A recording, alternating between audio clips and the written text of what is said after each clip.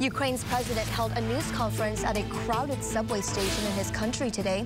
President Volodymyr Zelensky says U.S. Secretary of State Antony Blinken and Defense Secretary Lloyd Austin plan to visit Ukraine's capital, Kyiv, on Sunday.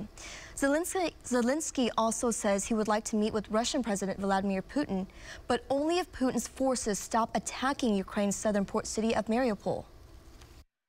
Russia is terrorist because there is so much evidences, just Bucha, Mariupol, other Ukrainian city, where you can see these atrocities and terrible war crimes.